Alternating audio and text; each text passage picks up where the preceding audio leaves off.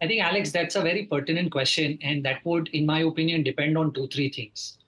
The first is you will have to understand how much time do you really have for that particular goal, and for that reason, you will have to have some clarity of what are you really planning for. So, to give you an example, let's take two cases. Case number one, when you are trying to plan for the child's education, rather the graduation which is abroad, and case two, when you're trying to plan for your probably accumulating for your child's medical studies. Now, both of these things are going to be very differently planned because there are two elements here. First, when you're planning for graduation, you probably are looking at a situation where you need that money at the end of the 18th year.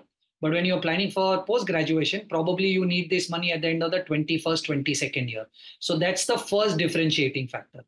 And the second that comes in is what is the appropriate amount and how do you decide that, right? So let's say, for example, we are talking about the first case here, where we are looking at trying to accumulate, let's say, hypothetically, for my child's medical studies here in India. Now, if you're looking at doing medical studies here in India and you assume that you are looking at the cost that is today at 25 lakhs, which means if I have to get my child to do medical education here in India, today is 25 lakhs. This cost is not going to be constant when you actually are going to face the goal.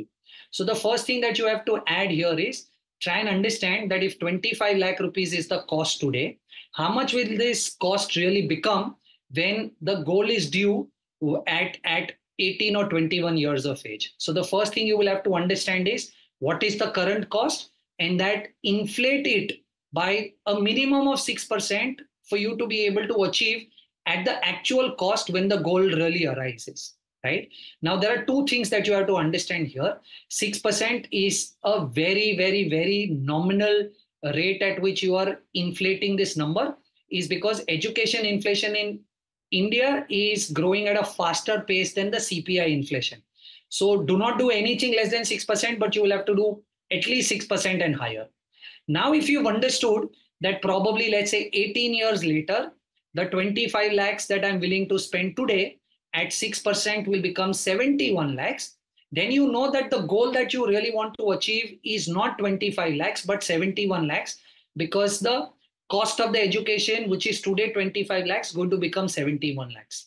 So now if you want to accumulate 71 lakhs, right, then you understand that you will probably have to do an SIP of 10,000 rupees if you have 18 years to go, and 12% at which you would want to grow your assets, or probably it's a fair expectation at which your assets will grow. Yeah. But remember, if at all you are talking about an international education, you will have to probably use, instead of 6%, a higher number, let's say 8-9%, Yeah. because you will look at currency depreciation also. Yeah, and we'll come